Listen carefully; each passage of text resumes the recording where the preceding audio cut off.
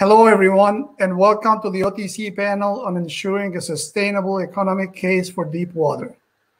My name is Jim Kachuli, and I want to thank you for joining us today and hope that you and your families and friends are safe and well during these challenging times with COVID-19. I'd like to start by thanking the Offshore Technology Conference for organizing this panel and making it possible for us to get together using the virtual tools. I would also like to recognize the sponsoring organization for this panel, the American Society of Mechanical Engineers, the Society of Petroleum Engineers, American Institute of Chemical Engineers, the Minerals, Metals, and Materials Society, and the Institute of Electrical and Electronics Engineers.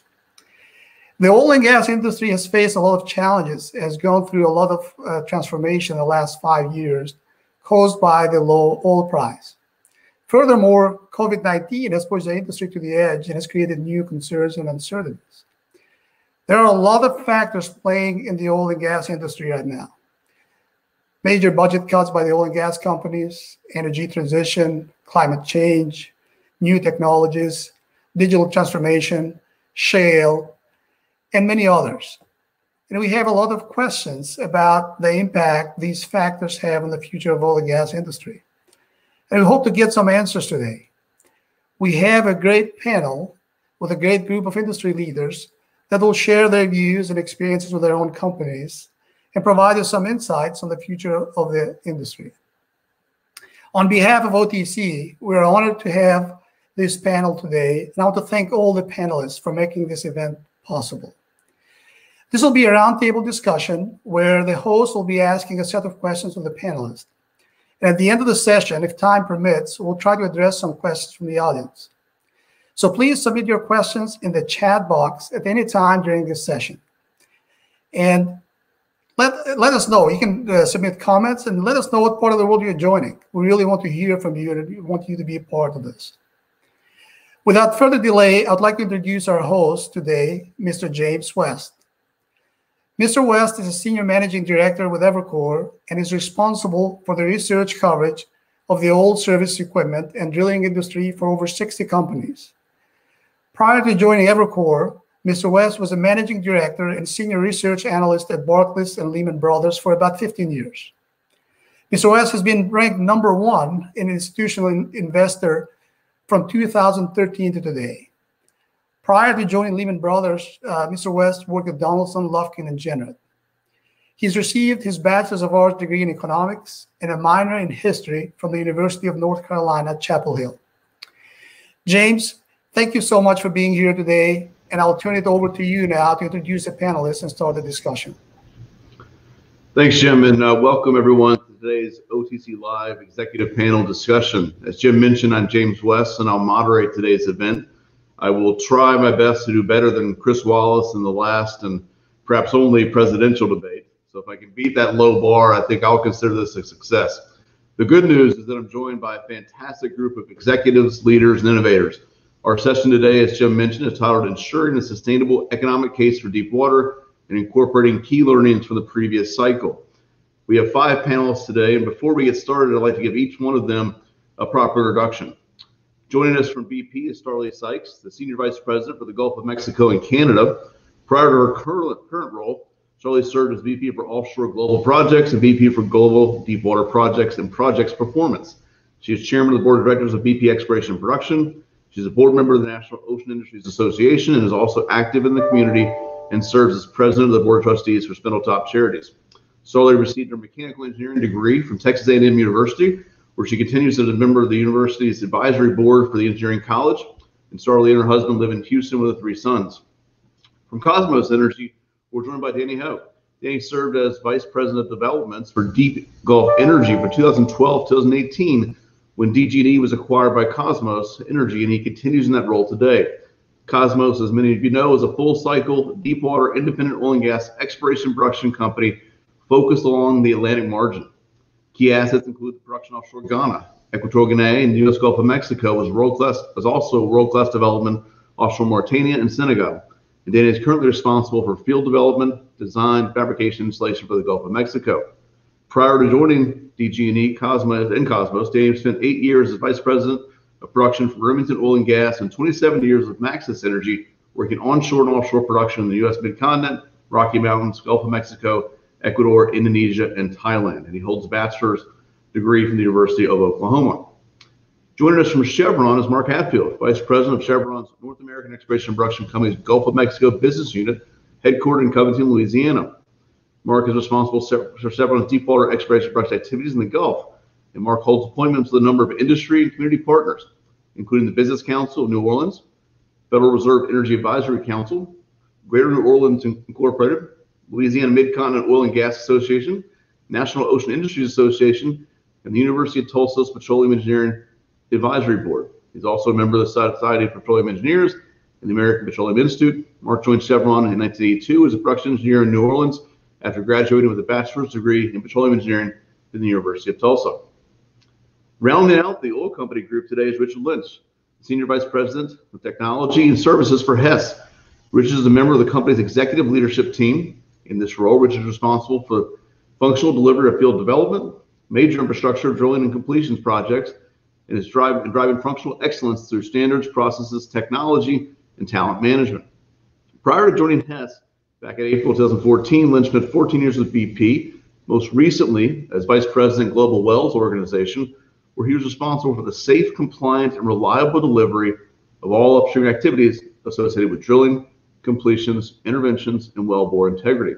And under Richard's leadership, the organization built a containment response system to shut in a well in the event of an uncontrollable leak, created the BP Global Wells Institute to develop the technical expertise of employees and contractors, and established new drilling and completion standards and policies following the Gulf of Mexico Deepwater Horizon incident. Lynch holds a bachelor's degree in petroleum engineering from the University of Wyoming. And then lastly, but certainly not least, especially since he was the one who asked me to moderate this panel, is Blake DeBerry, the CEO of Drillquip, a designer and manufacturer of drilling and production equipment used primarily for offshore wells and well suited for deepwater, harsh environments, and severe service applications. Blake was named CEO and director of the company in October 2011. He joined Drillquip in 1988 and has held several management and engineering positions in the company's domestic and international offices, including as Senior Vice President, Sales and Engineering, Vice President for the company's Asia Pacific region, and General Manager of Drillquip Europe. Blake holds over 20 patents. In 2015, he was awarded the Gioka Mechanical Engineering Achievement Award from the Petroleum Division of the American Society of Mechanical Engineers. And this award recognizes individuals for distinguished and meritorious achievement in service in the field of petroleum mechanical engineering. Blake is a member of the Texas Tech Academy of Mechanical Engineers and has been a member of the Texas Tech Engineering Dean's Council for 7 years, most recently as president. In 2020, Blake was recognized as a Distinguished Engineer Award recipient by Texas Tech Whitaker College of Engineering. He holds a Bachelor's of Science degree in Mechanical Engineering from Texas Tech University. So again, everyone, thanks for being here. I think we'll go ahead and get started with the Q&A. The first question I have for all of you is, what has been the impact of COVID-19 on your management processes and the impacts and lessons learned from your respected companies? So if we could start with Mark, we'll go to Star Lee, then Richard, Danny, and we'll follow with Blake. Okay, well, like everyone else, we've really evolved on how we manage COVID-19. Very early, we recognized how critical it was to protect our offshore workforce, knowing the environment is by design compact, which precludes easy social distancing. Initially, we had all workers fill out a questionnaire on where they had traveled, if they had symptoms or had been in contact with anyone who had traveled overseas. We also took their temperature where they traveled offshore. Those early actions certainly mitigated a lot of illness, and I'm proud that we took them when we did. However, as the pandemic spread and we got access to testing, we got much more sophisticated. We actually asked our workforce to show up early and check into a hotel where each person was tested, and only those whose test came back negative the next day were cleared to go offshore. Additionally, we moved from a 14 and 14 rotation to a 21 and 21 day rotation. A lot of times when you send people offshore, you might have people going offshore almost every day at a particular facility. We really try to mitigate that as much as possible and keep the crew kind of isolated from new people coming out. And while that certainly created a burden on our offshore crews, I can say that we're very grateful we were doing whatever possible to keep them safe and healthy. We also were performing and still are enhanced cleaning on all of our offshore facilities. with additional focus, obviously, on common spaces, door handles, handrails, et cetera.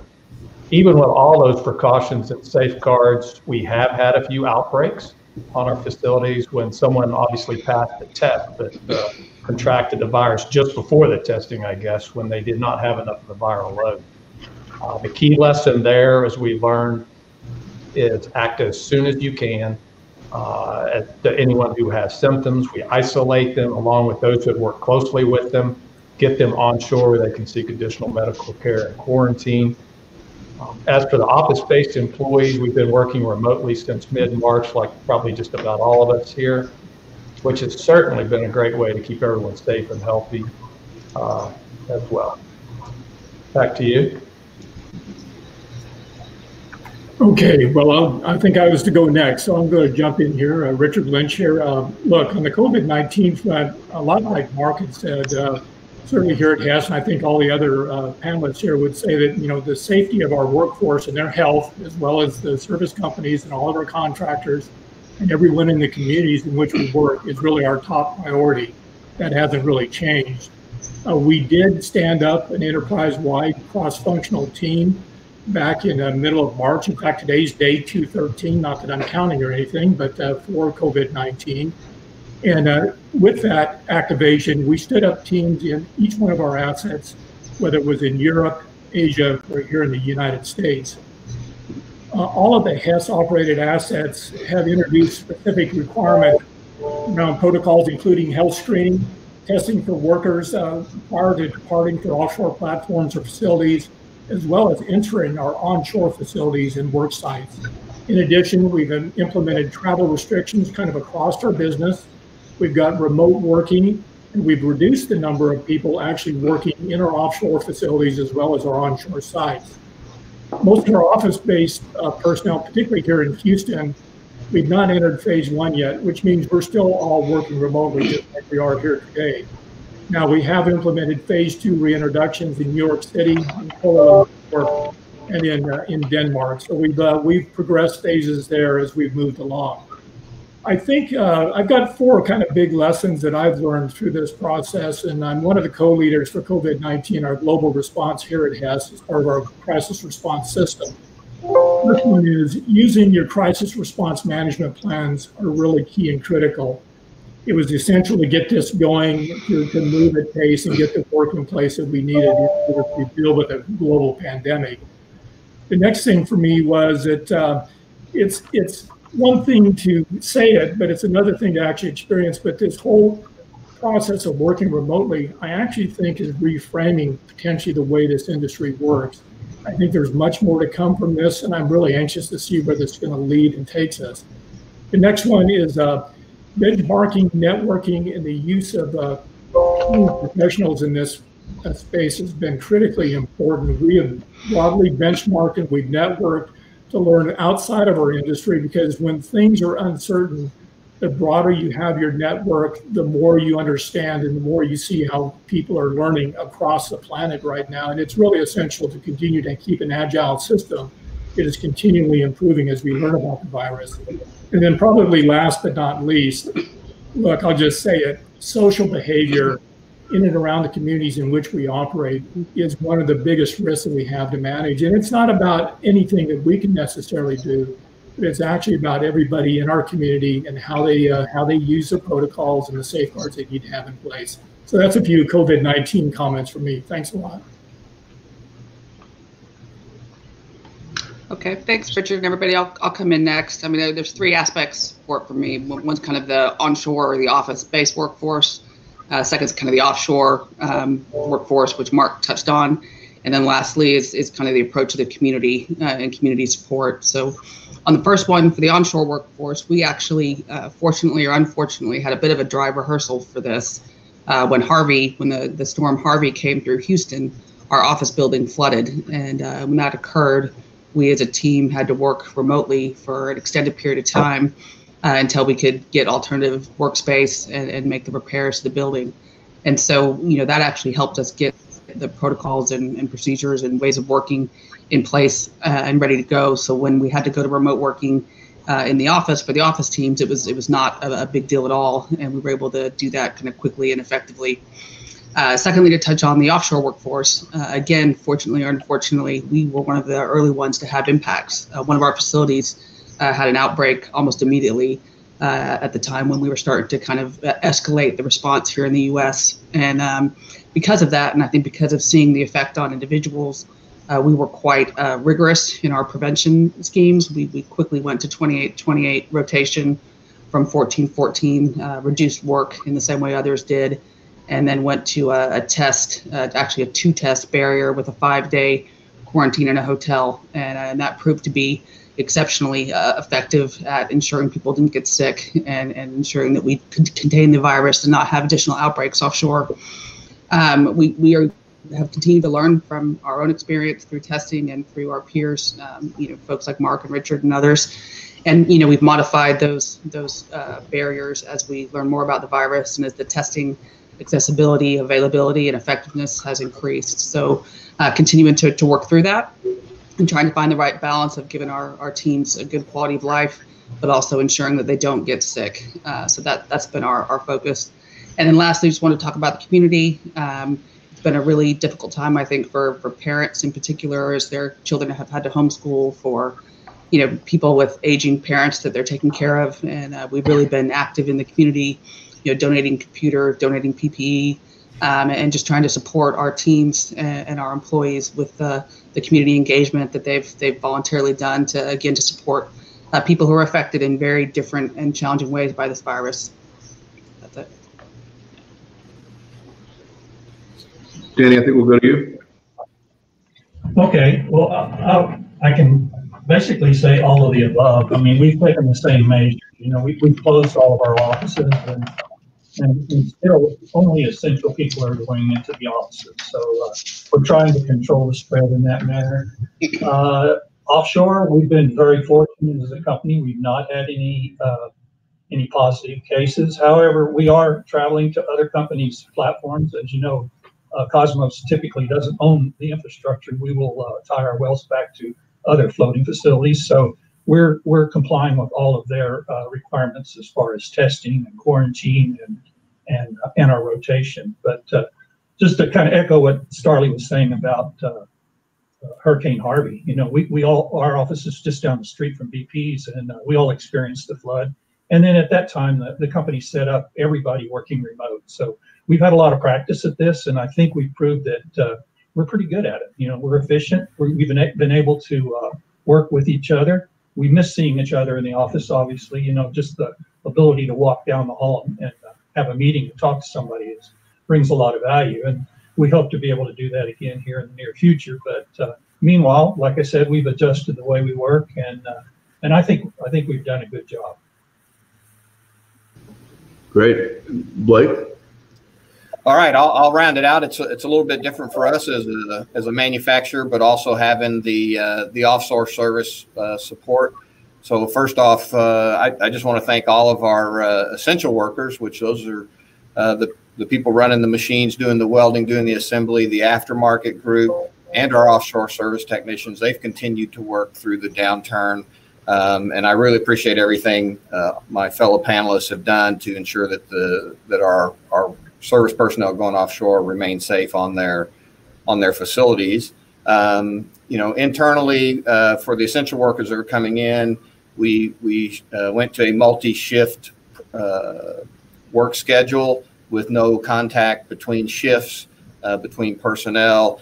They did a 15-minute cleaning of their facility and their machine tools at the end of the day.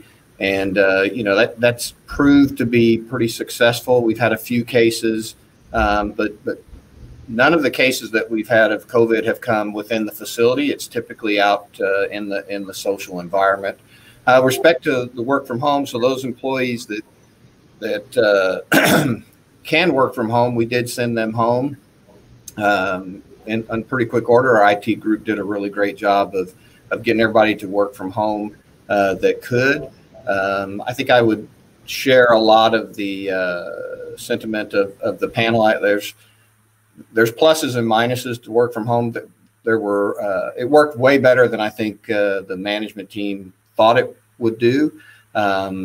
interestingly enough, some of our employees are actually much more efficient working from home because they don't get the disruptions during the day or interruptions, people asking questions. But, the thing that always made me worry is, hey, if an engineer is more efficient because he's not getting interrupted, is the question that somebody asking getting answered? And so I think that's an element that we have to understand as we think about what does the post-COVID work environment look like.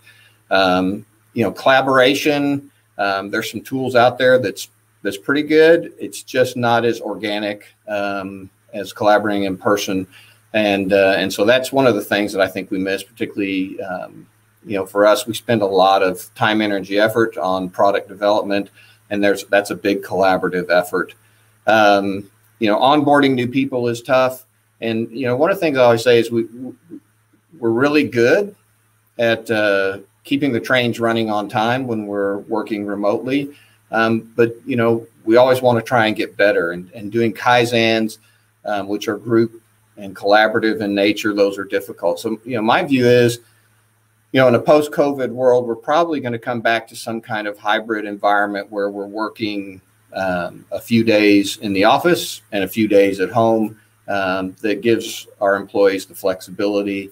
And then, as we return to work, we're going to have to be mindful of those that have childcare, schooling, any other condition that says, hey, this is high risk for them.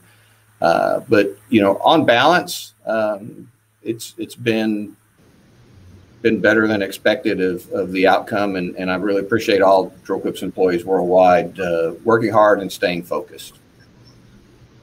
Well, thanks, Blake, and thanks to the rest of the panelists. So let's move on a bit. In the current oil price environment and the large reduction to 2020 capital budgets, have deepwater projects been pushed further to the right, or are projects now being outright canceled?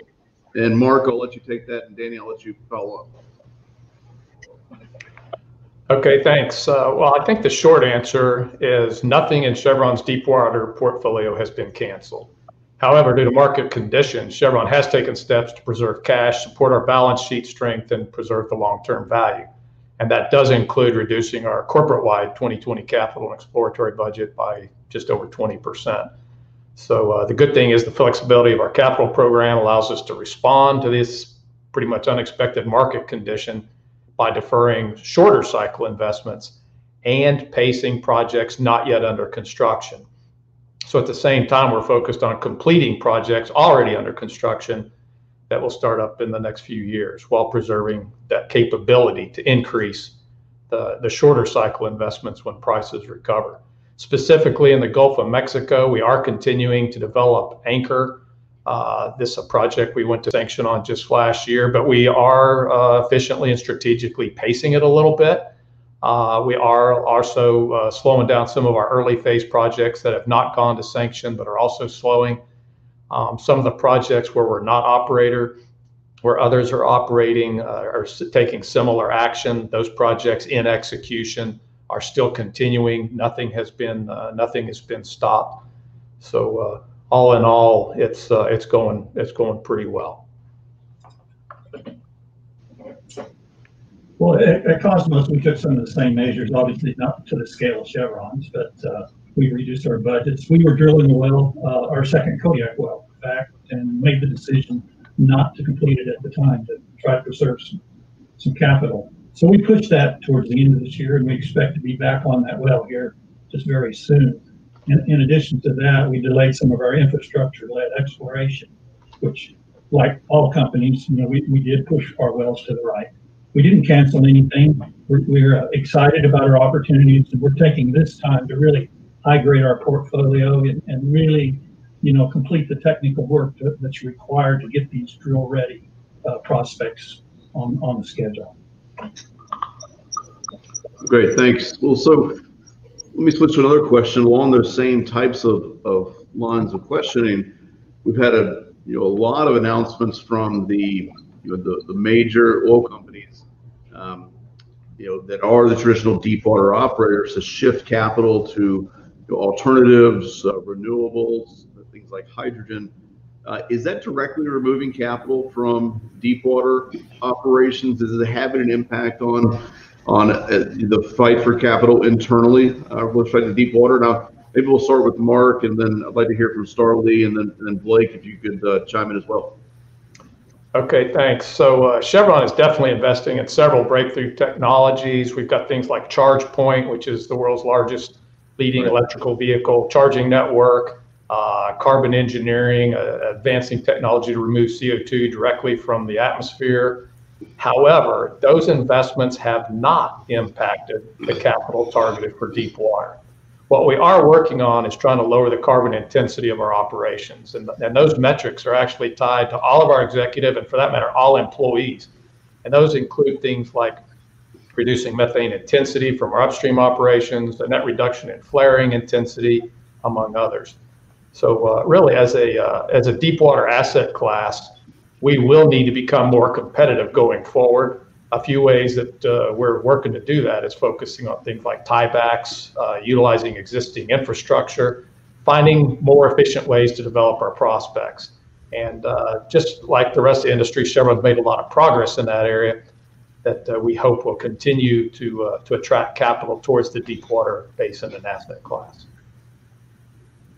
Okay, no, thanks, Mark. Great, really great points. I mean, I think from my perspective, I would say a few things. One is that capital has been constrained for a while, and that's actually a good thing. I think when capital is unconstrained and when we've seen the cycles go through and have been times of very high oil price, I think we've also seen a lot of waste come into the industry and a lot of excessive spending.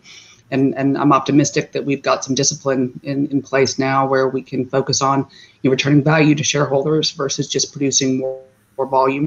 And so I think the constraint of capital in general, whether it's oil price based or company strategy based, or just discipline is a positive thing.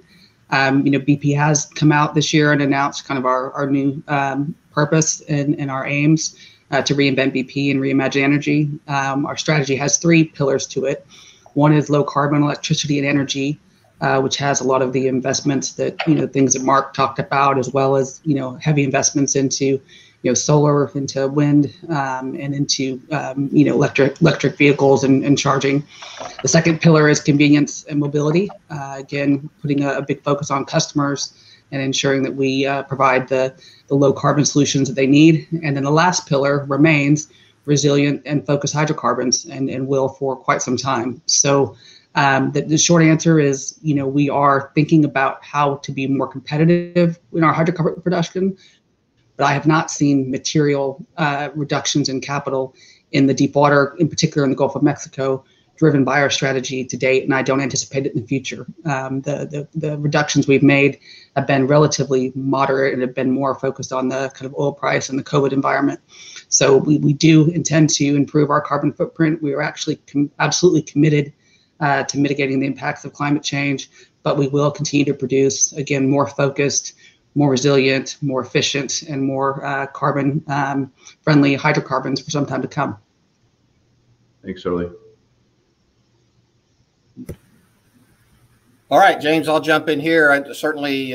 I'm more interested in hearing their answers than providing an answer to the question. As a provider of equipment and services to support these groups, you'd have to say, particularly for Drillquip, we are a pure play in the offshore environment. We're all in your success in the offshore arena, and really that's where we have focused all our efforts. In 2012, we really started investing more in our R&D programs, and the objective there, quite honestly, was to develop equipment that structurally changed the way our customers drill wells to give them permanent cost savings. This is my second major downturn in my career. I had the pleasure of enjoying the mid-'80s downturn when I was much younger.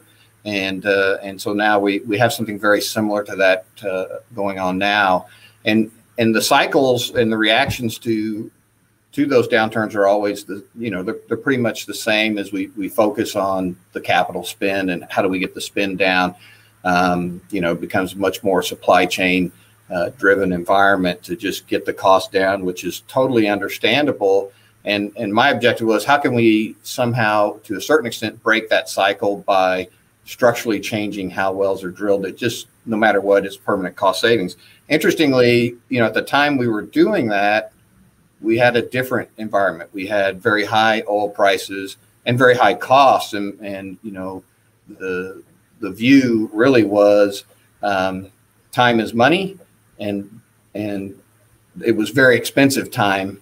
That was very expensive. That time was very expensive, during that time period in 2012. But as we rolled forward, it became apparent that as the commodity price dropped, that cost structure was even more important to our customer base, and that's really where we focused our energy by just trying to reimagine how things are done in that offshore arena, give our customers some flexibility, and help them win that internal fight for capital, and make Deepwater very productive for them to go out and do. And that's really been our focus. Great, thanks, Blake. Well, a different type of question here for you guys. Has the major restructuring of the supplier group that we've seen over the last 6-7 years, and I'm thinking things like Technip and FMC getting together, Schlumberger buying Cameron, the various JVs that have been announced with some of the offshore installation companies, has that enabled an improved commercial relationship with the operators? Maybe Danny and Starlee, you can tackle that from the operator side, and then Blake, I'd love to hear your thoughts as really an independent equipment provider. Well, I can start. I will say, we're in Deepwater, right? We're in some of the most innovative work that there is out there. Very technical, can be very challenging, and frankly, we can't do it without our service companies. And the fact that the service companies are combining and coming up with some unique solutions for some of these challenges, it's really been helpful to the companies. We don't have that capability in-house, especially for a company like Cosmos. So their success is really critical to our success. And, it's very unfortunate that slow activity has led to obviously some consolidation, and companies are right-sizing their fleets, and they're trying to service the best they can. And, it's easy for us to say we're going to delay our CapEx program and stuff like this, but the effect of that is obviously, it's very, very tough for the service companies. And we're trying to stay engaged with the service companies as much as we can. We want them to be successful, so that we can be too. Yeah, thanks, Danny. I'd echo your comments on the importance of the supply chain and the importance of our suppliers, all the time. And in particular, as we try to get more efficient and produce things in a better way, that collaboration and that partnership is going to be increasingly important. So, while I want healthy suppliers that have financial strength and are efficient, I think some of the consolidation does help and has been beneficial in just suppliers being able to provide a more complete offer. We've seen in particular the examples you've mentioned as we partnered with some of those larger companies. They can take over some of the integration work that we used to have to staff up and have to provide oversight to those companies and do ourselves. And quite frankly, they can be more efficient at it than we can. And the previous history of layering up with suppliers providing oversight to other suppliers, and then majors providing oversight to those suppliers, we just can't afford that anymore. And we've got to continue to get more efficient, build more trust, provide more standard solutions for simple problems, apply our engineering skills where they're needed the most, not on reinventing things that already work. And I think we can continue to be extremely competitive. Some of our recent tiebacks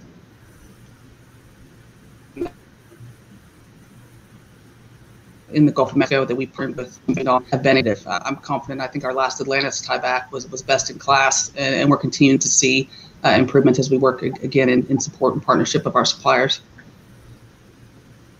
Blake, perhaps your perspective? Sure. I as we go around and talk to various customers of all sizes, we find some that really like the integrated model. There's some that say I use it in certain places and others not, and some that have less interest in that.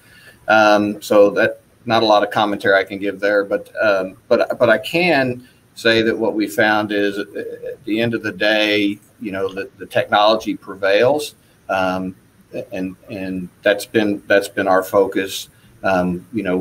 We've won 5 Spotlight on New Technology Awards in the last 4 years at OTC. The most recent is our VXTE subsea tree. And, you know, we rolled that out. We were supposed to roll it out at OTC in 2020. Obviously, that didn't happen. So we did, like this panel, we took our OTC program virtual, rolled that out to our customers. And you know, the whole series of product lines are designed to, you know, reduce your CapEx, reduce risk, reduce installation time, and hopefully make your program more profitable, lower your break evens.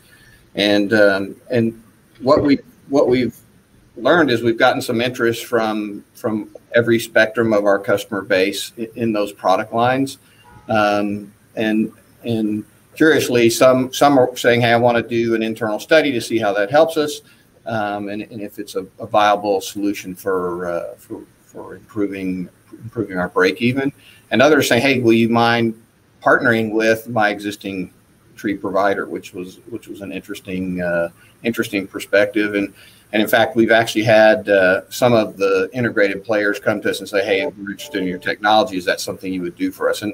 And the reality from my perspective is, yeah, I mean, I want the offshore spectrum the offshore operators to be successful. And if there's a way we can contribute our technology into that mix and that works for them, then, you know, we're all in doing that. Okay, great. Well, one of the issues that reduced investment in Deepwater in the past was the stretched development cycles. And one of the major drivers of the delays was caused by a lack of collaboration with the service industry. You know, as we've had to compete with shale and other things, has the model evolved enough that improved collaboration should persist? I know we've been bringing wells online a lot faster in Deepwater in recent years, although we haven't been that active. So as we get more active, can that collaboration persist? And maybe Richard, I'll have you go first, then Blake, and then Danny. Okay, great. Well, thanks, James, for that. You know, at Hess here, our approach has been to select and collaborate with long-term partners of choice. So collaboration is critically important. And in the past 36 months, I try to demonstrate that we've had some tremendous success in those areas. I recognize that long cycle projects offshore and in the deep water have become a little less attractive across the industry, and that's just kind of a reality statement. In some areas, some companies have actually shied away from them, where, you know, some of the big majors, some of the NOCs, and some of the mid caps like Hess, we've certainly been engaged in the deep water developments. You know, but collaboration is absolutely key, and that improves our safety. It brings our costs down. It improves our delivery to schedule. It improves the quality for a life of field asset, all of which are great things, all that we must need. And if I think about it, the words that kind of come to mind for me are simplification, it's standardization, it's the common operational philosophies that we must have. And it's actually bearing out and really sharing the lessons that we've learned from one well to the next, or one activity to the next, one project to the next, really across the board. Just to speak a little bit about what we've seen. So in Stampede project, it was delivered first oil in 2018, January 2018. That was kind of a project that was delivered in 3 years. We just concluded the drilling exercise this year. And, you know, the project was delivered from a facility standpoint about 6 months ahead of schedule on $800 million under projected costs. In Malaysia, they're again shallower water, but a full field development there come in 3 years from sanction as we had planned and under cost. Certainly, I heard it mentioned there by Starley, tiebacks, in fact, infrastructure-led exploration are really, really important things right now in the current environment. And just this last year, we had a well called ESOX that was a tieback into the Gulf Star 1 or our Tubular Bells field.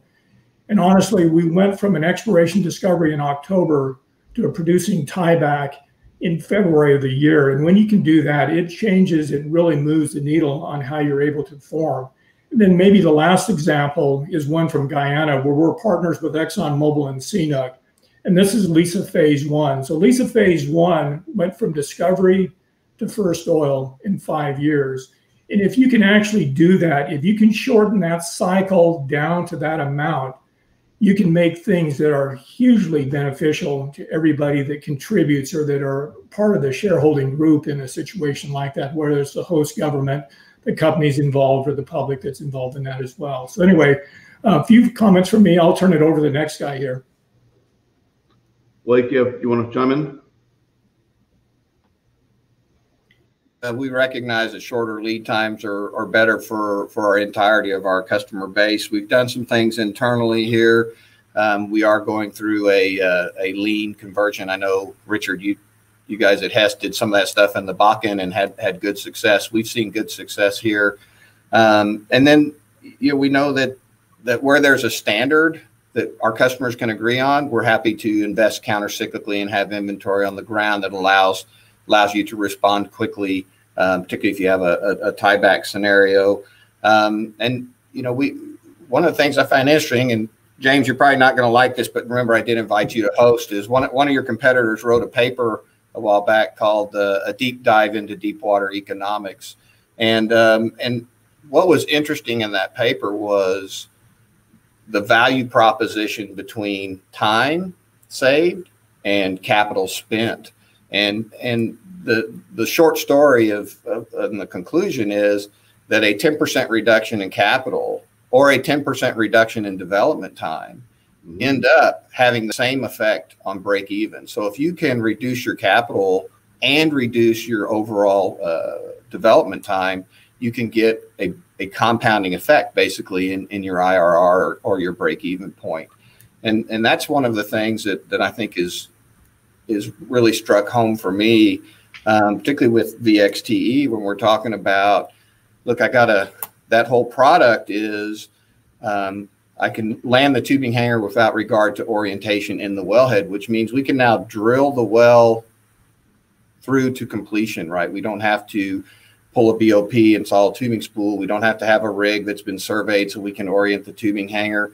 And then we can come back later and land the tree at any orientation that is desired by the operator.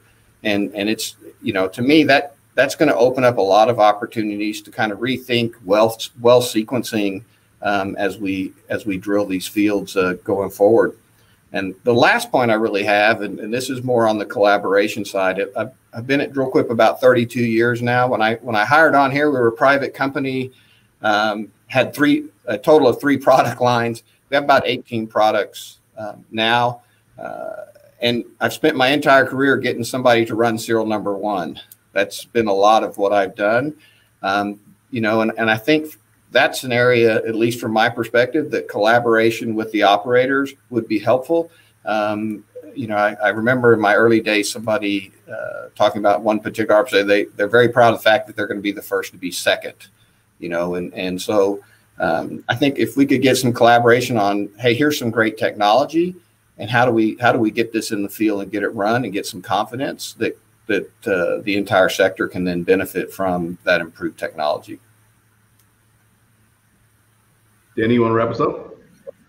Yeah, I'll go back to talking about the infrastructure that exploration that Richard brought up, and that's really what Cosmos specializes in. We'll drill our wells as close to existing infrastructure as possible so we can utilize.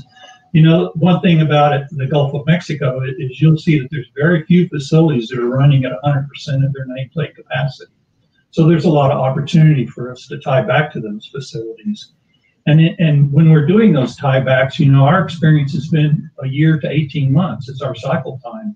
Well, if you couple that with obviously not having to invest in that major infrastructure, the billion-dollar facilities, and then you cut that cycle time from 3 to 5 years down to a year and a half, the economics start looking a whole lot better. And in this oil price environment, that may be the only thing we can do at this time. So we're looking forward to continuing that work because great. That's what we do. Another question along those lines a bit. How much has the faster drilling times with some of these 7th-generation drilled ships improved the economics? And what about equipment standardization? And maybe on the standardization topic, especially, Blake, maybe you could start there and then I'll hand it to Mark and then to Starlee. That's one of the key focuses we have right now. when we look across our portfolio, and let's just take one product line, subsea wellheads, which is a pretty substantial product for us. We have 14 different versions of subsea wellhead that we sell globally, right? And that's just a lot of SKUs to manage and maintain. Takes engineering personnel to follow up with all that. It's a lot of inventory. And we've gone through and rationalized that, and we actually believe just internally we can take 14 systems, convert them down to 4, and fulfill all of our customer requirements. Many of our customers have different specifications, different levels. North Sea has different requirements than Asia has different requirements in the Gulf of Mexico, but we think with 4 products we can get there. That said, we will never not make a special for a customer, but I think going forward, what we're going to find out is these are the 4 that you have an option to buy. If you want something different, we're happy to do it for you, but it comes at a price and probably with a longer lead time, because if we can condense down to 4, we just have better inventory control, better cost containment on our side. And Mark? Yeah, so I think Blake set the stage really well on standardization. Internally, we're using a design one, build many approach to gain synergies and lower our costs. We're also participate in joint industry efforts to standardize deepwater equipment with the goal of driving down those costs. That standardization is part of it, but also just a lot of what I'll call standardization in just the drilling side itself with faster drilling times. Faster drilling times have been a game changer for Chevron, and I'm sure the entire industry, as much of the cost of finding and developing is well costs. And these costs are largely based on the fixed daily costs you have on a rig. So reducing the field time has been a key enabler to lower costs and lower the break even, which is crucial in competing for capital in this lower price environment we're in. And so, in the Gulf of Mexico, I'll give an example. We've reduced our drilling completion days per 10,000 feet by over 40% just in the last several years. I credit the ingenuity of our technical teams in making this happen. We've gone from early on kind of a goal just to get the wells down, as they are very complex. And I'm still in awe of the technology and the know-how to make that happen. Of course, as an industry, we proved that we could do that. Now the focus is quickly shifted to how do we get more efficient with it in a lower price environment, and that sense of urgency is very high. So a key component of that is standardization. Standardization in well design, standardization in the equipment that Blake was talking about. And really that's got to happen for deepwater projects to lower the costs and the cycle time for that matter. And to get there, we're all going to have to work pretty closely together. Yeah, I think great comments from Blake and Mark, and I really appreciate Blake's perspective from a supplier, because I think if you go back to the earlier days of Deepwater, the cost of failure is so high that I think we tended to over-engineer things, again, just as Mark said, to get the well down with kind of the objective to get the well down safely. And I think as we've matured and evolved, I think we've realized that actually, you can do things in a more standard way, and we appreciate the push from suppliers to kind of manage their product lines and to get to a place where they're, selling us a efficient to produce standard solution that's more cost effective and will do the job safely. And that's really kind of all you need for the majority of these projects and this work. So, support the comments on, the goal is to have, lower costs, tiebacks. I think it's obviously different than the wells, the drilling, the floating structure, and then the subsea infrastructure. Anything we can do to reduce those costs makes a big difference. I think we were in a period of very high rig rates that we've kind of managed to get past, and now that we're getting kind of more effective, more efficient, better rig contracts in place, and that combination with lower or faster drill times is allowing us to drill and complete wells at a fraction of the cost that we did kind of 5 to 10 years ago. So, really appreciative of the partnership with our suppliers to manage that. And so what are the key technologies that have likely sustainably lowered parts of the cost curve for deep water? Maybe Richard, if you could hit that first, then Starlee, and then Blake, if you could wrap it up. And I'm going to kind of start off with a theme that was kind of part of the last question, because I mean, when you think about a deep water development, you do have to kind of follow the money. And of course, the drilling, completion, the well delivery element of the project is really a dominant, usually in most all deep water development. So certainly that is one, and certainly deep water drilling and completion costs have decreased significantly over the last 5 to 6 years. A lot of that is technology based. You know, technology continues to drive down the overall costs, and it's used in both the high specification deep water rigs, which you've already heard the guys and Starlee talk about a little bit, but importantly, automation and high reliability wellbore components are essential to this as well, because there's nothing like infant mortality in a deep water well that can really take a great project to its needs very quickly. And then not least, but there's also fit for purpose deep water interventional vessels that we're all starting to use now. And it's really essential to kind of be able to do that workover or one of those small tweaks in the wellbore that's required in the life of field that makes a total difference. As well as being able to stimulate the wellbores and then ultimately inspect the full facility, whether it's surf, the top sides, or the wells themselves. You know, I think that technology is going to be needed for structural and a step change in our business in the deep water. So we're just beginning this journey in my mind. You know, technology drove the shale revolution. If you think about the combination of fracture stimulation and long reach directional wells, and if we have that same kind of thinking that will unlock the deep water, we're going to be in a much, much better place. And of course, that then allows for lean and other types of techniques to be used to really drive standard work in the deep water world, which we've all talked about here in the last few comments. You know, I think that the world of smart machinery, cloud-based solutions, digital analytics in a way that we've never been able to tie systems together before, and then revolutionary corrosion preventative methods, whether it's in piping or fouling or scaling or whatever, will change the world for us. And look, I'm not only talking about capital costs now, but importantly talking about operating expenses as well. And actually, as we connect our people to the data and we can actually engage our subject matter experts directly, the technology just blossoms into great things for us. And it's really important for our deep water world in our future. So I'll leave that for the next to take it and go from there. Go ahead. No, that was great, Richard. Similar to you, I'll kind of look forward. I think if you look back, there's lots of examples of things that people have done or innovations that have been made that have improved the quality and then the cost of our developments. But if I look forward, I think there's a few things that are going to make a big impact and be needed in the future. The first one, again, Richard touched on, is automation and doing things in a less manual way. I think anything we can do to remove the people from having to work offshore and to do things in a more remote and automated way is better and safer for people. I think decommissioning and kind of understanding the integrity of our facilities is going to be really important. So, drones, inspection, crawlers, advanced imaging to, again, understand the current health and state of our facilities.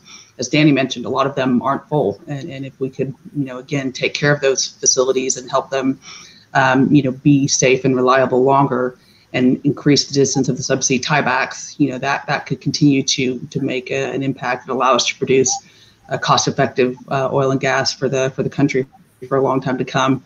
I think power needs to be a big consideration, in particular when you look at kind of carbon emissions. A lot of the emissions in the offshore come from, the first is flaring, the second is logistics. But actually the biggest contribution to carbon emissions is the power generation that we need to power our facilities and to power the secondary recovery, things like water injection. And if we can find a way to do that more efficiently or with low carbon power, even from hubs or onshore, that could be a real game changer. Right.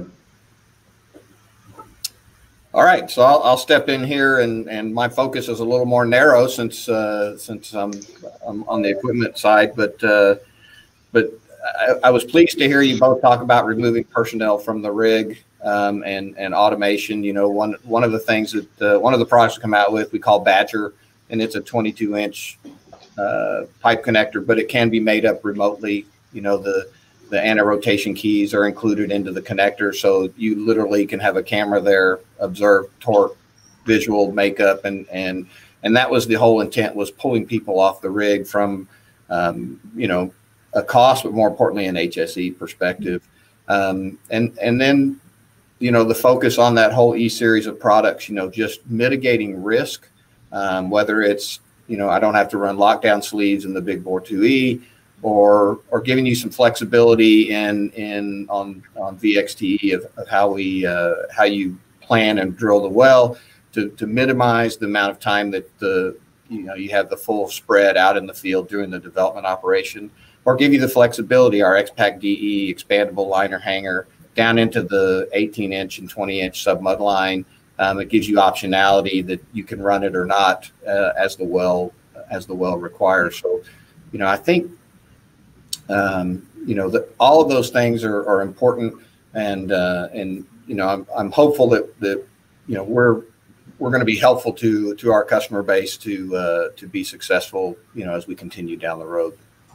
Yeah, and James, I'd like to make just one more point. Like, you reminded me of something that I didn't say, and I should have mentioned it. And I'll do this for all the subsurface people that might be watching. Seismic imaging and the advancement of seismic imaging is so critical to the deepwater world. And we're seeing remarkable breakthroughs right now, but the more and more we're getting into the data analytics and the automation of those processes and procedures, as well as getting deeper into the data that's represented and applying these new concepts, the imaging that's coming from that is remarkable. And I actually think it is we know big fields get bigger. We've never understood that. Well, we're starting to understand that now. And I'm really looking forward to what that means in the deep water. It applies equally in the unconventionals as well, but for predominantly the deep water, it's a critical technology going forward for us. Thanks for letting me jump in there, James. Sure, absolutely. Yeah, no, we agree, definitely. So in the internal fight for capital, can deepwater returns continue to outperform shale or unconventionals when cost inflation returns? And Marco, maybe you could start there, and Richard, you could follow up. Okay, James. Well, as I mentioned earlier, Chevron has a diverse portfolio of asset classes, which balances short and longer term projects. So in short, we're happy with our large position in the shale asset class, and we're happy with a great position in the deep water, among others in our portfolio. And so, you know, at Chevron, like anywhere else, we're going to invest in the best projects. And in the Gulf of Mexico, we're going to have to continue to drive our costs down and get more efficient in order to compete for capital and resources in that upstream portfolio. You know, all in all, deepwater is a large competitive resource, and it basically unlocks material value through greater efficiencies and some of that new technology that we talked about earlier. When I think about the success of like the lower tertiary, particularly with projects like Jack St. Malo that Chevron operating in the deep water, we continue to see this asset class as successful and competitive, as a great business opportunity for us in the short term and the long term. You know, in recent years, we've had a lot of technological breakthroughs that have really opened up some new opportunities for us. Now accessing higher pressure, higher temperature reservoirs. You know, to summarize, I think it's important to have more than one asset class in your portfolio, and a strength of Chevron. Of course, that only works if we can prove that the cost to find, develop, and operate sum up to make that investment competitive and worthwhile. So many of the concepts already brought up by this panel group will certainly are needed to make that happen, especially in the environment we're in today. Right. Richard? Yeah, well, looks like, Mark, we're talking out of the same book here, so I'm going to make a few comments that are going to resonate with yours. Look, we're involved in the deep water. We're also very involved in the unconventionals. A lot smaller player than Chevron is. Mark is the only difference. But look, economic fundamentals need to drive your investment. And then both offshore and onshore can be commercially attractive. And when we look at the break-even costs in the top 50 offshore, developments and in the shale plays, you'll note the offshore projects are about over 50% of those overall top 50. And I just want to make a case in point with this, and I'm going to use Guyana. Cortez is a partner with ExxonMobil and CNOOC in Guyana. Well, Guyana is very unique, and it's really about the quality of the reservoir, the quality of the development that you have in your hands. And in Guyana, our phase 1 development, it's on a boat called Destiny, come in at about $35 a barrel break even. Phase 2, which is called Unity, and Laser Phase 2 is called Unity, and it come in at about $25 a barrel. And we've just sanctioned on September 30th, 13 days ago, the third major FPSO development in Guyana, and it's called Payara. And Payara come in at about $32 a barrel. So even though I could sit here and talk to you about Bakken numbers and Bakken break-evens, I'm here to tell you when you can hit those kind of numbers in the deep water, things are real and you can go forward with projects of that nature. So that's my remarks. Thanks for letting me speak. Absolutely. Well, investors have a lot of fears these days with respect to oil and gas companies because of the talk about the energy transition, climate change. Should these be considerations for capital allocation into deep water? And maybe Starlee, if you could start, because obviously BP has made some big statements about this, and then Richard, I'd love to hear your thoughts, and then Blake, yours as well. Yeah, no, thanks, James. And it won't surprise you, but I absolutely think they should be considerations. And we need to listen to our investors and understand what their concerns are. And increasingly, more and more of our investors, and these are mainstream investors as well as those that focus on ESG, are concerned about the environment and concerned about the impact that our industry has on it. And we believe in BP, and I believe that a big part of the solution is companies like BP, leaning into the transition and looking for ways to provide energy in a more sustainable way than perhaps we have in the past. So I think we absolutely need to listen to our investors, and I think there are some very, very creative and interesting ideas out there of ways that we can produce energy, including hydrocarbons, in a much more efficient and climate-friendly way. And we need to listen to those and take action on it. And the last thing I'd say on investors is, while they absolutely do want us to do what's best for the environment and for the climate, they are interested in returns and they are interested in cash. And so we need to do things that are good for the environment and good for the climate, but also are smart business decisions. And we care about both. And again, I think there are opportunities that will allow us to deliver both more responsible production, but also better returns and cash to our investors. Richard? Yeah, I'll go ahead and pick up from there. And Charlie, I couldn't agree more. And kind of as I just previously stated, economics will drive investment and resource allocation, as they always have, and they will continue to do that. In the long term, we all need to recognize that oil and gas demand is increasing, actually. So, I mean, that's just a fact. The IEA, which when you look at their most conservative forecasts, they see that oil and gas is making up some 40% of the total energy demand over the next several decades. Investment in all sectors, including deep water, will be absolutely critical.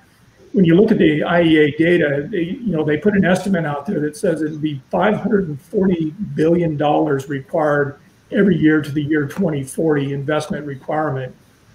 That is more, when you sum it all up, that's $12 trillion investment, of which $6 trillion will be pushed or funneled towards the offshore deep water environments. So it's really important. Now, I know that there's some IEA information that literally just come out right before this program, and the quick snap for me on that one was a quick peek was, it looks like they're showing now a slower recovery for it. So I mean, they're saying now not till 2025. So that actually just puts more pressure on the investment for the longer term future. So I'll turn it over to Blake from there. Thanks, Starlee, for your comments. Yeah, Starlee, I couldn't agree more. Look, when I think about ESG issues, we get the same pressures from our shareholders. It's probably a different take, but they want to see that we're doing everything we can do to mitigate our carbon footprint as we go through and do what we do. But my view is, look, oil and gas has been incredibly beneficial to humankind. I mean, brought countries and people out of poverty, cheap, affordable, reliable energy is paramount to human flourishing, right? That's just the reality. I think oil and gas is going to be here for some years to come as we transition. And so I don't like to get into debates about climate change and all that, because quite honestly, I'm just not smart enough to debate that. But if we believe CO2 is not good in the environment, then what we need to do as companies and business leaders is do everything in our power to minimize the carbon footprint of our activities. And really, it's been an interesting offshoot of our R&D programs, right? If we can avoid installing 40 tons worth of hardware, that's 40 tons worth of finished steel, which was probably 50 tons to start with, that we didn't have to make. And one of the interesting things I've learned about steel is for every ton of steel, you put 2 tons of CO2 in the air to get it manufactured, right? And so, you know, that's 100 tons of CO2 just because we didn't install something, right? And then you start thinking about how much energy do we burn to finish it, make it, fabricate it, deliver it on site, the day spent, how many days did we spend installing it with that spread? You know, I think we could probably do a better job of starting to capture that and report that back. And certainly that's what we're doing as part of our ESG efforts here, is to let our shareholders know that we are doing things that reduce our carbon footprint in order to get this critical resource that helps people helps people's lives and saves people's lives, quite frankly. Right. Well, thank you, Blake. So last question for me, and then we can turn it over to the audience. I've already kept you guys for over an hour now, so I recognize I'm probably over my allotted time, but I'm curious, you know, we've seen some huge efficiency gains in shale. Are those gains and those learnings translating into deep water? And Richard, maybe I'll start with you and then go to Mark and then Starlee, if you could finish up. Yeah, well, you know, great question, James. Absolutely. I mean, the U.S. shale development has impacted the entire industry, actually impacted the entire world, and it's actually changed it, I would believe, forever. You know, that's around technology. Technology opened and transformed the unconventional plays. It's got every room to work that same way in the deep water. Companies have always favored smaller, nimbler, short cycle projects. We've already talked a little bit about that, you know, Danny and myself, about how infrastructure-led elements are really essential, and longer distance tiebacks will be a big part of that going forward into our future. The application of lean manufacturing techniques, certainly we've seen the huge benefits of that. It has in our Bakken field. And look, it is about removal of waste. It is about an army of problem solvers. It is about actually gaining performance on a continuous basis. It's not about trying to achieve the first quartile. It's about redefining the first quartile continuously. And when you can get into that rhythm, it changes the world that you're in. So, you know, bringing that forward into the deep water, I think, is essential for all of us to do. And I know many of us are doing that. Many of us are learning more about it. But as we get more simplified and more standardized across our businesses and between the companies, actually, the better off we'll all be in simplifying and just making it work for us in a lean sense. So anyway, a few of my comments. I'm happy now to turn it back to, I guess Mark was going to go next. Yep. Yep. All right. Well, thanks. And I think you summed it up extremely well. You know, for a long time, many of us, I think we had this thought that we couldn't learn from other asset classes. We had this, we are a different mindset. And I think today we've all learned that sharing across asset classes has been a key to drive efficiencies. When I look at the factory model used in the Permian Basin and what they've achieved with that, demonstrated the benefits of standardization, which we talked about earlier. And I think we had broad consensus that that is a huge game changer for both the unconventional and deepwater asset class. As I mentioned, the Gulf of Mexico, we're using a design one, build many approach to gain efficiencies and lower our costs.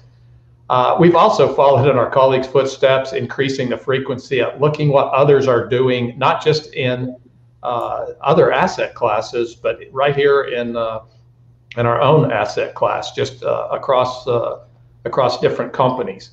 You know, at the end of the day, it's really easy to drop into what I'll call an inward-looking business and trying to figure it out all by ourselves.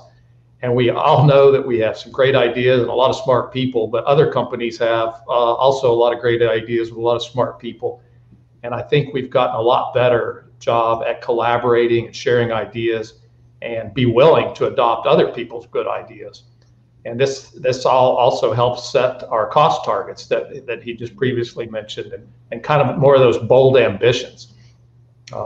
Additionally, inside at Chevron, we're also going a bit more formal on how we share and adopt our learnings from different deepwater basins around the world. We've got several basins around the globe where we have deepwater opportunities, and we've been a lot more intentional now about collaborating there and sharing lessons learned, which again is I think the key to driving our costs down, and some of the earlier things that we were talking about is how to compete in a lower price environment. And it's all hands on deck there. Thanks, Mark. And then, yeah, great comments, Mark and Richard. And I think there's absolutely a lot to be learned from the onshore. And I think we have learned and continue to learn. And it's you know, lean techniques like Richard talked about. You know, we're going big on agile and agile methods to manage kind of workflows and finding that to be helpful and effective. I was really glad Richard mentioned seismic earlier. I was remiss in not talking about it earlier, because it's a game changer, again, in particular for the deep water. And I think it's not only the technology around the image, but also the processing technology and learning how we can do that using agile methods and other methods to decrease the cycle time and, you know, get an image quicker to let us know whether or not we should continue to work on prospects is really helpful. I think there's also things to learn on the drilling side. You know, we don't use horizontal wells as often in the deep water. If we could use some of that technology in a better way, you know, that could make a difference on the productivity of our wells. And then lastly, I think there's something in tertiary recovery around enhanced oil production using CO2. We've got some concepts we're thinking about where, you know, if you can inject carbon into these giant deep water reservoirs, you know, think what that could do for helping the environment while also, you know, being more efficient in oil production. So I think there's a lot out there to learn. Well, great. Well, look, before I sign off here, I want to just let everybody know in the audience, if you want to ask a question, please put your question in the comments box, and Jim's going to manage the audience Q&A. But Mark, Starlee, Richard, Danny, Blake, thanks so much for entertaining my questions today. I really enjoyed it. Great commentary, great insight, and thanks so much. And I'll turn it over to Jim. Thank you, James.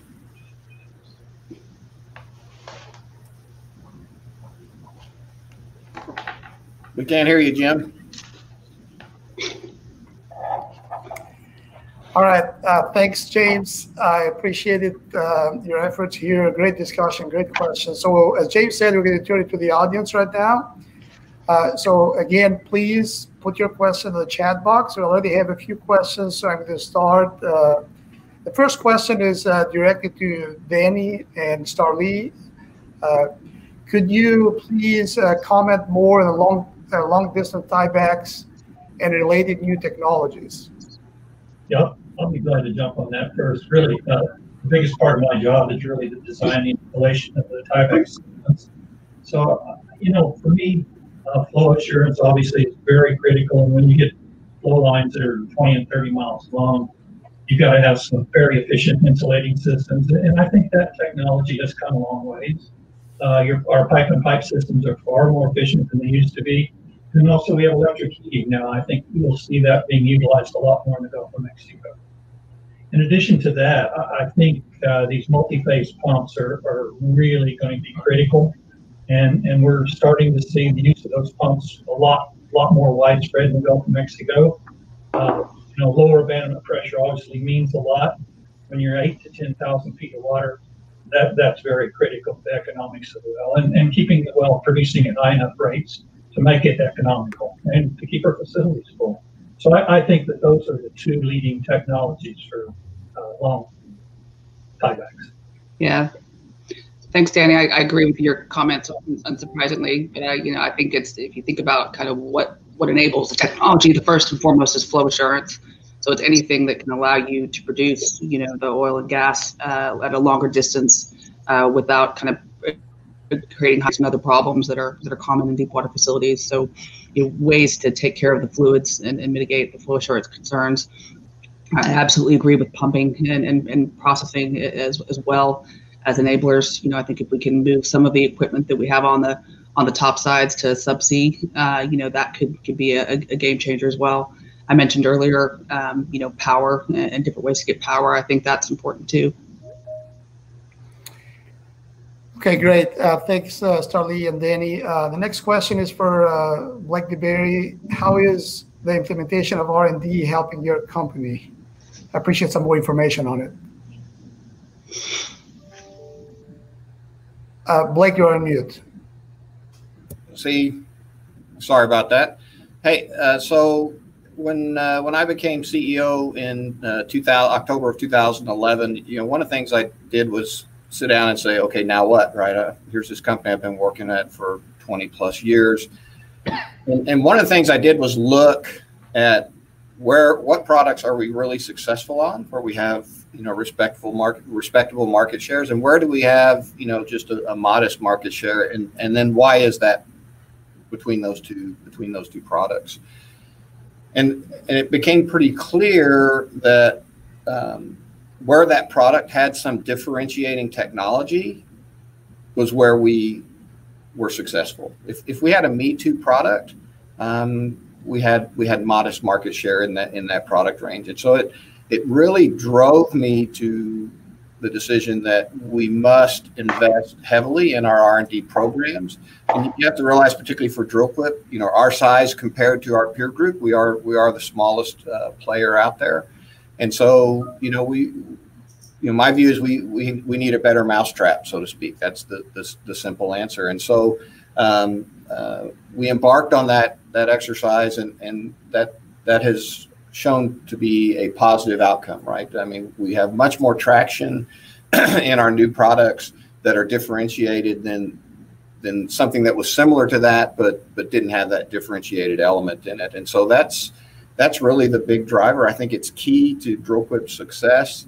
We're very focused on the R&D. We have a significant R&D roadmap. We've done, I talked about these 5 products that we did, the kind of in this East series of products, but there's more products to come down the road. We're continuing that R&D effort. So it is a significant element to the success of the company. Thanks, Blake. Another question, and this can be for any of the panelists that would like to answer. Can you share something about digitalization, big data efforts within your companies, and how these activities are adding value to your organization?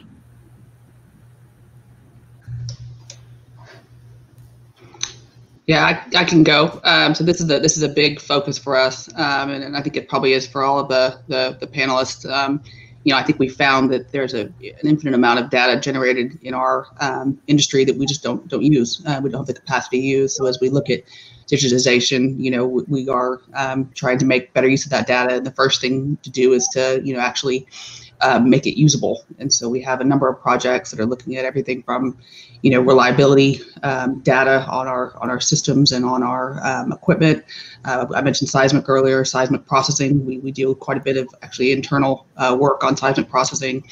We have a high performance computing center in Houston that we use to also help us with some of these activities. And just with the recent kind of reInvent BP announcement, increased the number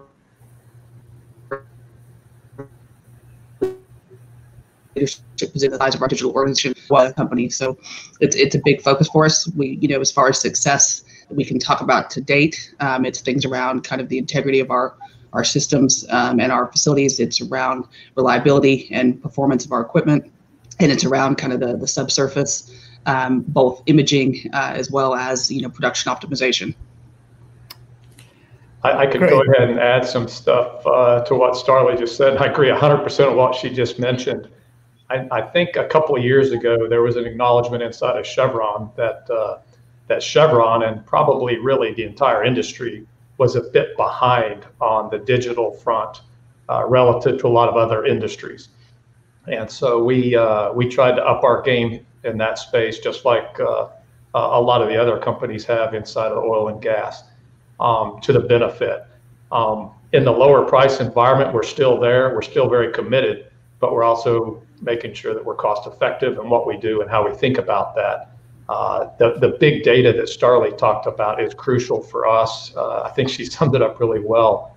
We're capable of generating a lot of data, and now the key to unlock the door really is about what do you do with that data? How do you manage it, and how do you use that data to your benefit to get a safer, more efficient operation? Great, thanks, Starlee, and thanks, Mark. That's really interesting topic for the oil and gas, and I'm glad that the majors are jumping into it. I wanted to share some information. There's quite a bit of effort in the industry. American Society of Mechanical Engineers being one of them in standards development, which I think we lack. So there's quite a bit of effort on the oil and gas industry. That's just as good. It's going to help us all. Another question. There's a question for Hess, for Richard. Can you explain why Payara break-even is increased compared to Liza Phase 2? To the extent that you can talk about it, but the question is there. Yeah, no, I'll put it, it's quite simple, actually. I'll put it in real simple terms. First, the aerial extent of the reservoirs is much larger. And then the second piece of that, there's less stacking of the reservoirs as well in that particular area. So consequently, we end up with like 145 kilometers of flow lines in one area versus 80 in the other. Also, because of that, your well count goes up considerably. So we've got kind of like 41 wells in the Payara versus some 30 wells in the Phase 2 area. So it just comes down to just simple math. We've just got a lot more spread and a lot more well density in one project versus the other one. Essentially, the top sides are the same. Build one or design one and build several of these. So it's really about the subsea, the surf, and the wells. Okay, great. Thanks, Richard. Another question is, can you comment on how new technologies can provide benefit to offshore deepwater safety measures? And anybody that can chime in, I appreciate.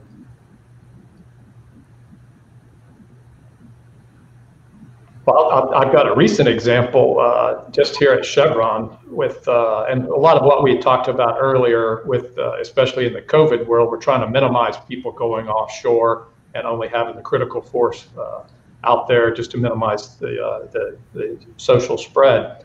And so what we started doing is having some of our safety and environmental audits performed remotely, just using technology. So we've introduced HoloLens technology, for example, to where not just in a safety or environmental audit, but maybe having a compressor specialist onshore being able to help diagnose an issue offshore just by having an offshore worker put on the HoloLens, and it's just like the subject matter expert was right there beside them. And so that is a great example of using technology to our benefit to minimize travel, minimize safety exposure, and minimize everything else, and to lower our costs, which again, is kind of a redundant theme here. Anything we can do to reduce our costs and get more efficient and more timely and reduce the cycle time of any equipment down or help our offshore workforce be as safe as they can be is critically important, even in this environment we're finding ourselves in. Yeah, great example, Mark. And I build on that. We're also using the kind of HoloLens technology and increasingly using remote collaboration centers. So, helping to support our kind of operations and additional technical support to ensure that we can do that safely. Richard was involved in a lot of that when he was at BP and helped put that in place. We've expanded that to our operations as well. So, again, global collaborative centers where we're having people in offices in locations like Houston and London and even places like Azerbaijan and India that can provide support to the teams offshore without physically being there, which is fantastic. The other two examples I'd give would be on the drill floor of rigs, so taking people out of harm's way, out of the red zone, and as we call it, which is a place where people often can get hurt, and that's through automation of the actual drilling activity, and also through better management of people being in places where they could be harmed. And I think that's made a huge difference. The last example I'll give is on the integrity of the facilities. I mentioned that many of them are aging, and it really is a lot of work and effort to bring people offshore, to inspect the facilities and see what the condition is, and then to paint and repair. And the more we can do that with robots and crawlers and drones, the more efficient we'll be, and the better a chance we'll have of again making sure that those facilities are in the absolute best shape that they can be in. Great, thank you. I can jump in here, Jim, if you don't mind, just real quickly. One of the things I would say from an equipment provider's perspective that we've done is, number one, can we design equipment that doesn't require personnel on the rig and in the red zone? That's key and foremost. And we've had some success in that area. And the secondly really is on the validation testing. One of the things, and you know that very well, is I tell our engineers, I want to know that it does what it says on the box, right? If we claim something, I want to prove that. And we spend a lot of time and energy, testing fully. We've tested full wellhead systems, we fatigue tested wellhead systems and wellhead connectors, and all of those things are done to improve the safety and reduce the risk for the personnel offshore, the risk to the environment. I think it's just really important that we've tested this equipment exactly how it's going to be used, and that's really what we do at Dril-Quip. Thanks, Blake. Here's a big question. Oil and gas industry has been more affected than other industries due to the pandemic. Do you anticipate a recovery to the pre-pandemic levels at some point, anytime soon? I think you got to bring James West in to answer that one. That's what I think. Well, I'll jump in here. I'm sorry, what was the question, Jim? There you go. Yeah, so the question is, and Richard had the floor, the oil and gas industry has been more affected than other industries due to the pandemic. Do you anticipate a recovery to the pre-pandemic levels at some point? So we'll let Richard go first, and James, you can jump in right after. Yeah, I think I'd give you the IEA punchline a little earlier. They're saying they're seeing a recovery now in 2025, so a little longer. But it's what's unprecedented about this? We've got both a supply and a demand issue at the same time, and it's unprecedented. And it's in the COVID-19 is a part of that equation because of the shutdown it's had in the travel industry and some of the large transportation and other elements. But look, I know we've got James as an expert, so I'm talking about things that I read about. James, you're a leader in this, so why don't you go ahead and jump in there and give us your thoughts? So. Yeah, so a couple of things. So unfortunately, Starlee, I'm going to disagree with the BP view that oil demand has peaked or is near peak.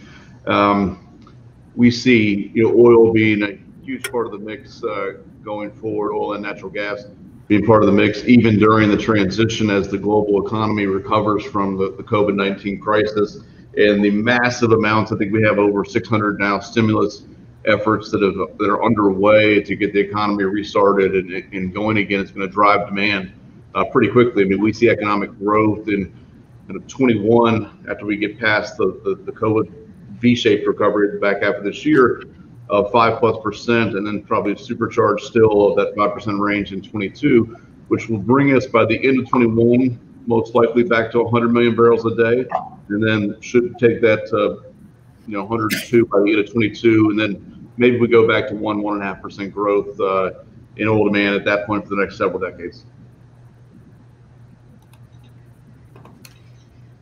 Great, thank you. Danny, there's a question for you. You mentioned that subsea multi-phase pumping could help to bring the cost down in the Gulf of Mexico. Could you elaborate a little bit more on this? Well, if you think about multiple tieback operations. You know, if you don't need to bring all of these tiebacks back to the facility, you can bring them to some subsea manifold where you can have several tiebacks instead of multiple tiebacks to the same platform. And obviously there's a savings, and you have a main pumping station. That, I would say that that's probably one of the major benefits of the multi-phase pumping, is the ability to pump multiple fields. Okay, thanks, David. Another question is, what are the prospects of the industry funding R&D in non-traditional flow assurance technologies, many of which have remained at bench scale despite having promising results that could be scaled up? If anybody can chime in that question. I mean, I can come in. I think industry will continue to fund R&D. I think we are, as we talked about earlier in this call, you know, capital and kind of you know, overall funding for anything is increasingly constrained. And so I think we just need to be very efficient in the way that we screen and develop those technologies. And, you know, we have things we can learn from the software industry around, you know, rather than coming in with big projects that cost, you know, millions and billions of dollars to develop technology. You know, is there a minimal viable product that we can test and then really evaluate whether or not we think it's effective, and then think about scale. But we need to be efficient and to use our money wisely. We need to have great ideas, but we also need to fail fast and move on when things don't work. Great, thank you, Starlee. Charlie, I might jump in there too. I think too that there's a bunch of new thinking around nanotechnologies, and in particular on coatings of pipe and surfaces that could radically change not only the, if you will, the coefficients of friction, but also could greatly improve the design life or corrosion resistance in those tubes, and that makes a huge difference in a life of field activity set. And we're just starting to toy and look at those, but as several people have mentioned, the significance of this is being agile enough to be able to trial and to pilot and to get to a proof point, so you can take these kind of things forward. And and the great news is you can do it on the onshore, and then take it to the offshore where the stakes are a little bit higher, if you will. But there's great opportunities to do that as we move forward in the technology front. Thank you, Richard. Another question, we touched a little bit on this, but maybe you can elaborate a little bit more. And if possible, I'd like to hear from both the operators and the manufacturing side. With energy transition dynamics, what efforts are the operators making to minimize carbon footprint offshore? I can go ahead and start if you like. It's a great question, and I think it's important first and foremost to realize or understand that in the offshore environment, especially in the Gulf of Mexico that I'm most familiar with, the carbon footprint per barrel, or the carbon emitted per barrel, is actually relatively low to other asset classes. So it's got that going for it. In terms of after you acknowledge that, what are we doing to make it even lower? And I think we're all doing our part there. I'll give a great example. Just this last week, we got back onshore or offshore after we had evacuated from Hurricane Delta, starting up our facilities. And first off, we didn't have any damage at our facilities, so we were getting ready to start up our production back up. And some of our gas export lines were not available. Some of the gas plants onshore, not across the board, but a couple of them weren't ready to receive production yet. And so where we had an option to go ahead and flow and basically flare the gas for a few days, which maybe in days past we would have made that choice, we chose not to. And so waiting until those facilities were live, even though it was regulatory okay to do so, we chose to do that. So it's a lot of little things that we have to do in everything that we do, starting with the design of our assets and then the footprint we have offshore and the amount of equipment we did. I thought there was a great example there in Guyana, just on the well density. So you have to be very thoughtful on the whole thing. Yeah, I'd like to build on that, Mark. I think you made some great points, and I think there's kind of three sides to it. One is the operations we already have that are there and in place.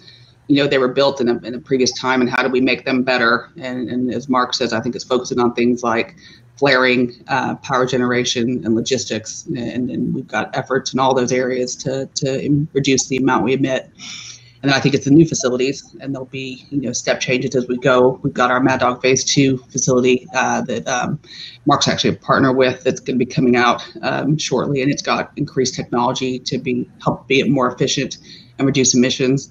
And then I think there's some game-changing stuff that I touched on earlier, which would be things like low carbon power from shore, or other ideas that could, like enhanced oil recovery, that could really help reduce the footprint. But I think we have to face it. And just to make one comment on James, actually BP does believe the demand will continue to increase for energy. I think for us, it's just about, how do we produce the hydrocarbon that will need to be produced and that the world needs? How do we do it in the best possible way?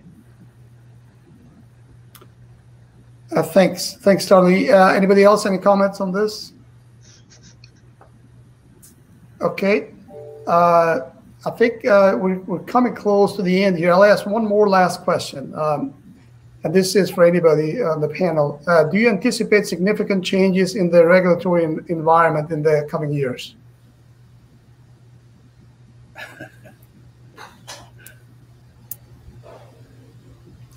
I can go ahead and start on that one. And so regulatory environments change over time. And we've seen change over the last 80 plus years that we've been actually working in the Gulf of Mexico. And, Chevron's belief is regulations are not a bad thing, they're a good thing. They help us all work safely and in a very environmental conscious way. And so the fact, and that we've talked a little bit about the demand for oil and gas, that there's going to be a need for oil and gas for quite some time yet to come. And having some oil and gas operations domestically is actually a strategic benefit to the U.S. in many people's eyes, having that reliable energy source. So I think what we're all going to do is just be committed to work with whatever administration is there, and prove that we can do this in a lower carbon manner that we talked about in the last question. And also in a very environmentally friendly way to help supply the fuel that all the growing economies need. Thank you, Mark. And with that, I think we're going to wrap the session here. And once again, I want to thank the host and all panelists for this great discussion. And I think we all can agree that we feel a little bit better in a sense, or at least we got some questions answered. The reality is the reality. The pandemic is doing what it's doing right now, but we still have adjusted. And I want to thank OTC for organizing this and being able to actually have such a great discussion. I want to thank the audience. I know you probably can't see that, but there are close to 500 people on the audience. And there are about over a dozen countries all over the world. And I want to thank you for being part of this. And I hope that next year things will change. And I hope to be in person, where we can shake each other's hand and talk closely. But nevertheless, we've proven that we are resilient, we can adjust, and this is proof today. So with that, I want to wish everybody on behalf of OTC all the best, and please be safe out there. Goodbye. Thank you. Bye. Thanks, guys.